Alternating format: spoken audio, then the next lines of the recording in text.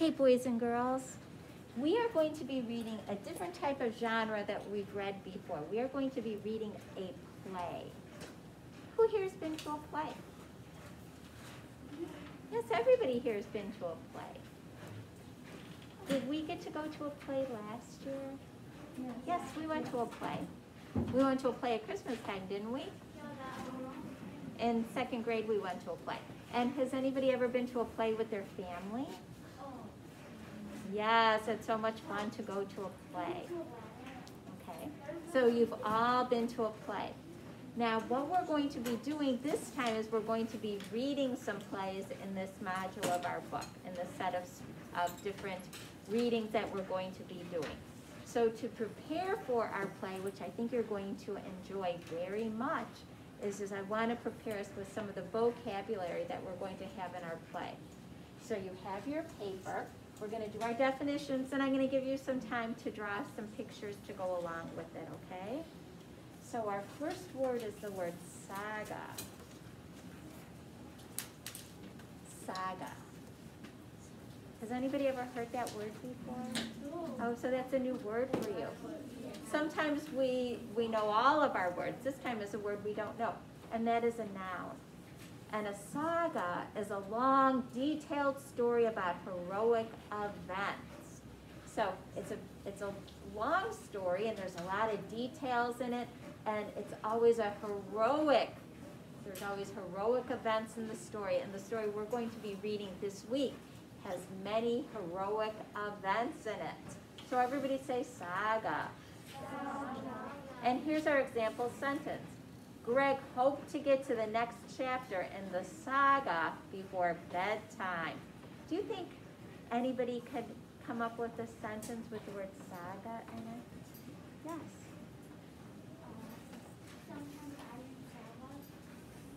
Sometimes you read sagas, that's right. Like we could consider maybe Harry Potter a modern day saga because there's so many, he's a hero.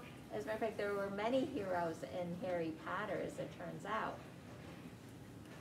Yes? Sometimes I like to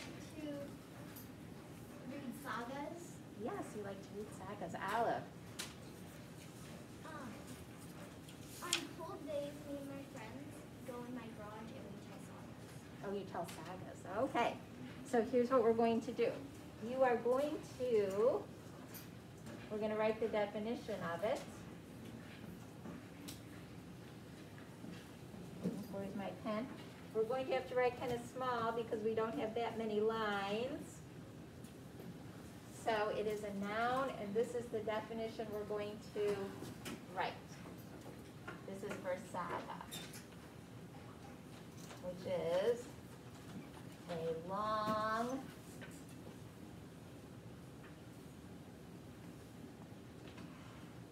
story about heroic events.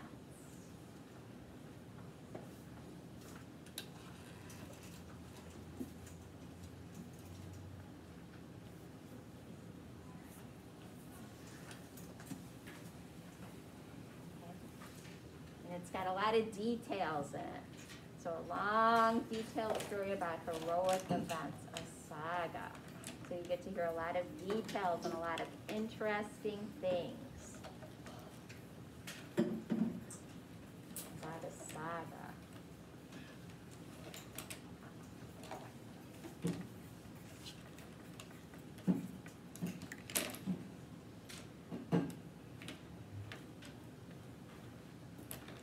Are you doing problems? Lots of pencils in there. That's a good one.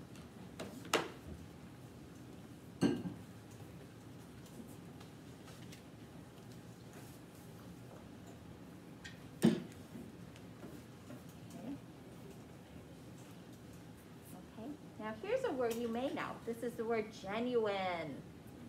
Has anybody heard this word genuine? It's an adjective. So if something is genuine, it is real and exactly what it seems to be. Genuine, something is real, exactly what it is. So here is our example sentence. Seeing her father return filled the girl with genuine happiness. Sometimes on TV there will be ads for something and it'll say it's a genuine diamond or genuine gemstone. Has anybody ever seen those ads where they sell something as genuine? It's real. Genuine. I was filled with genuine joy yesterday when I didn't have to get up for school. I know. It was nice, wasn't it? Except I still got up early. But I didn't have to get dressed for school and go out the door. So that was still nice.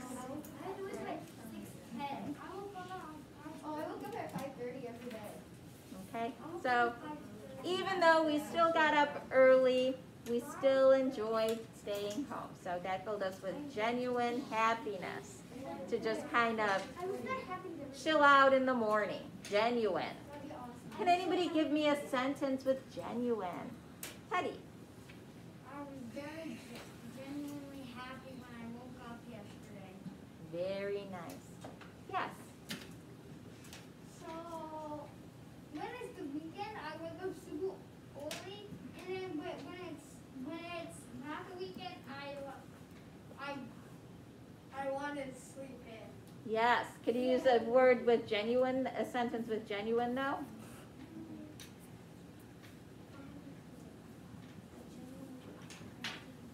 You got to think on it, Juliana? I'm genuine when my mom comes home from vacation. Okay, that doesn't quite use it correctly though. Okay, you have to say you have to be genuine, has to go in front of another word. It has to describe a word, your genuine feelings about something. Sometimes they'll say that a person is really genuine because that person is really exactly how they seem to be. Okay, they're not putting on an act. Okay, so let's write genuine.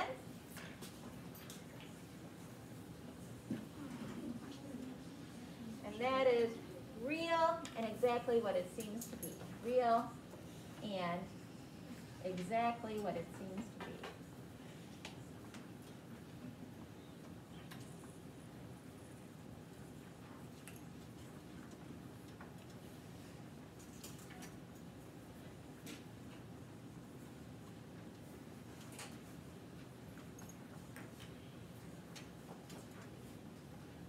Genuine.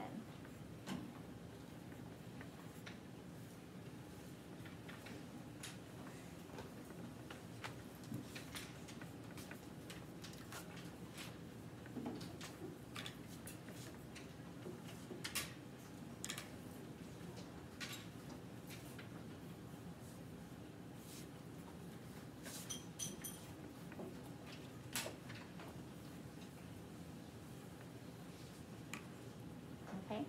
Our next word is the word coiled. Everybody say coiled.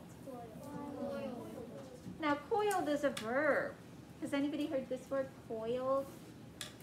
Now coiled means you shape something into loops or rings. And here we could see that the hose is coiled. Clara coiled the hose after she was finished watering the plants. So coiled. And here we could see the hose is coiled up. She did a really good job coiling up her hose. Coiled.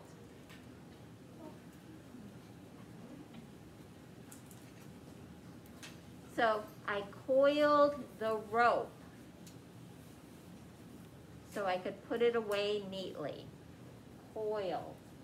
Can anybody think of a way we could use the word coiled? Something that's coiled? Yes. Ivy. I coiled up. I coiled up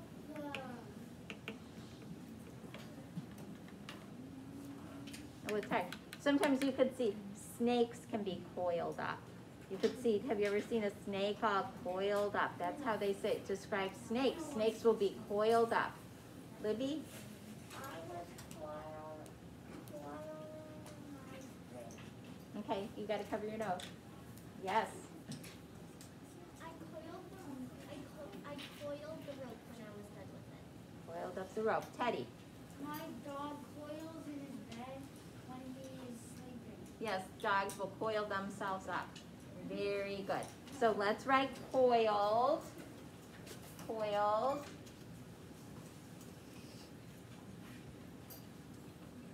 Shaped into loops or rings.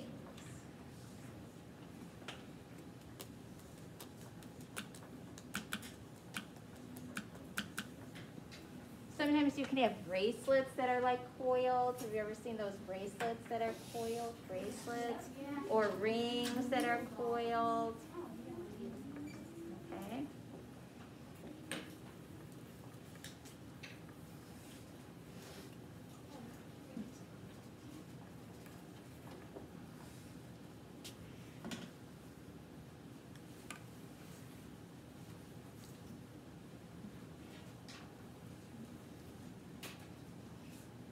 Okay, here's our next word.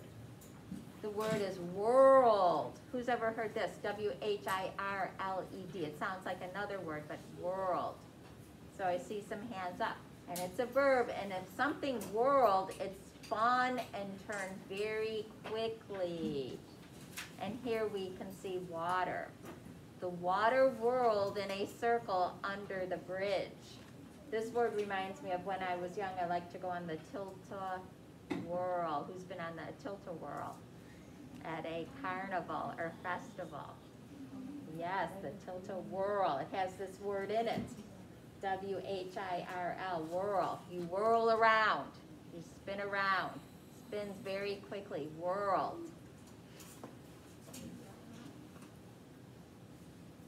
You can see like water whirls down, the water whirled down the drain in the sink.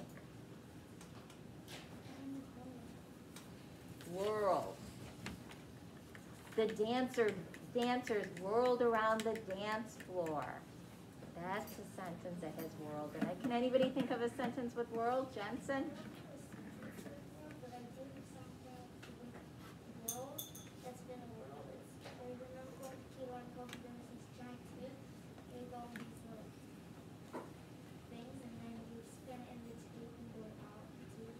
Oh yes, you whirl in that. Or have you ever put a coin to get a gumball out and you put it in that thing and you watch it whirl around? And it whirls, whirls, whirls before your gumball will come out? It whirls, whirls, whirls. Yes, Teddy. When my dog chases the mice will run around in circles. Oh, they whirl around, yes. Elisa? Oh wait, I'm sorry, boys and girls. Elisa's speaking. Yes. The tornado whirled around the ground. Yes, tornadoes whirl. That's a good one. I like it. That's an excellent example of whirling. So let's write, I'm going to put whirled. And it means spun and turned very quickly.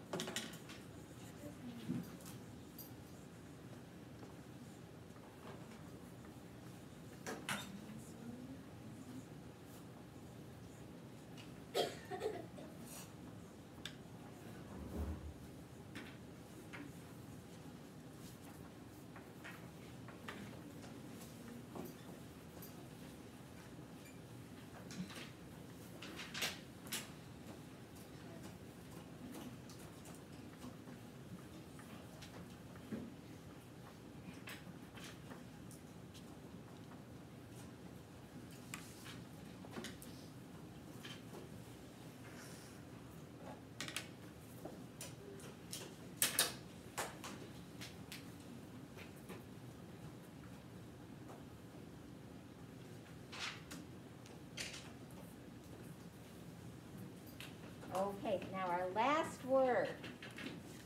It's on the back of your page, and it is the word tame. Tame is a verb. Have you heard the word tame before? Yes, I see some hands up. So when you tame something like a wild animal, you teach it to do what you want. So, here's our sentence. The trainer's job is to tame the horses by teaching them to follow commands. So if you go to like the circus, they would tame the tigers and lions to do tricks. That's an example of taming them. They tame them to do tricks. Or you tame your horse to follow directions so you can ride it. Otherwise it would be wild and you could not, you would get thrown. Tame. Does anybody have a word with tame? Livy. My friend did horseback riding. Avery. You have to tame. You have to tame a tiger for the service. Yes. Yes, Ivy. You need to. I really want to tame a fox. Oh, you want to tame a fox? Okay. Teddy? I want a tiger as a pet so I can tame it to do tricks. Yes, Clark? You need to tame the horse for horseback riding. Yes, you need to tame the horse for horseback riding. So let's write the word tame, or the word is there for you. And I'm going to write to teach a wild animal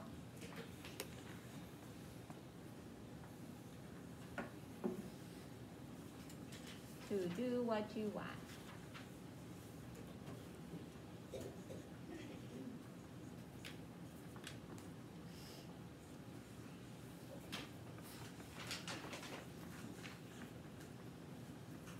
Okay, now here's what I'm going to have you do. Now you're going to draw a picture to go with your definitions. Yes. Yes, you're going to have some coloring time.